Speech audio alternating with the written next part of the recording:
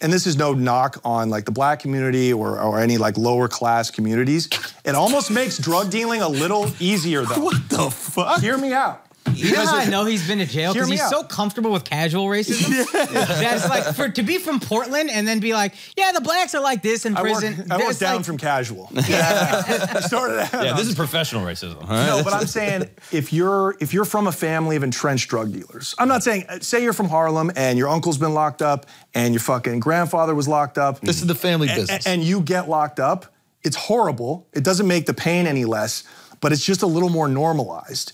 So like the embarrassment that a family that's not used to incarceration feels, it's enough for me to never do it again. I swear to God, just the shame on the family, right?